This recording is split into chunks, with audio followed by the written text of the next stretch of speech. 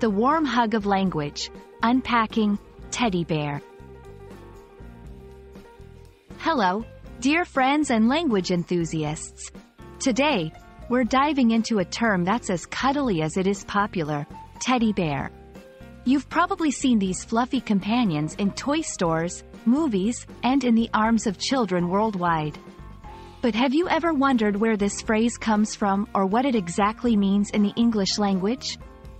Stay with us as we explore the history, usage, and cultural significance of the term teddy bear.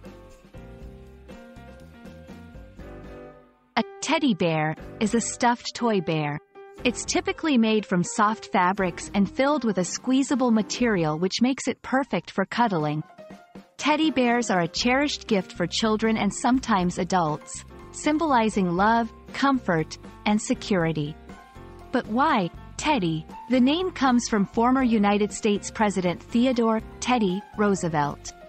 The connection between a president and a child's toy might seem strange at first, but it's all down to a historic and rather endearing story we'll cover in the next section. The term teddy bear comes from an incident involving President Roosevelt in 1902.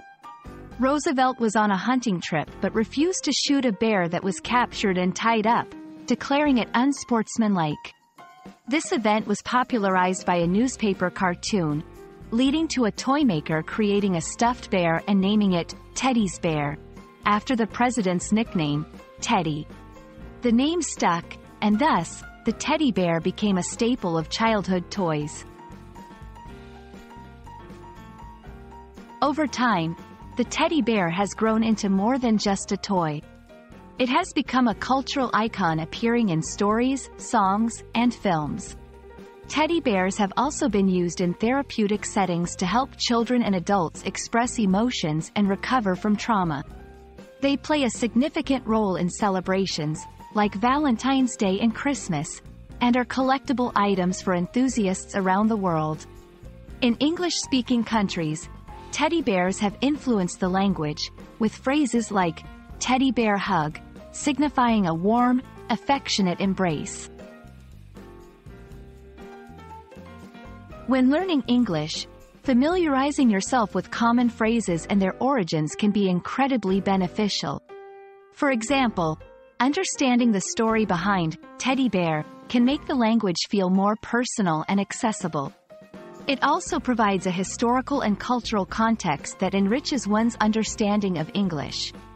Try using the term teddy bear in sentences to practice your language skills. I slept with my teddy bear every night when I was a child, or he gave her a teddy bear for her birthday. And there you have it, a full embrace of the phrase teddy bear and its place in the English language. We hope this journey through history and culture has given you a new appreciation for this enduring term.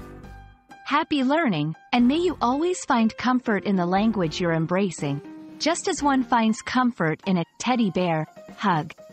Until next time, keep the curiosity alive, and we'll see you in our next video.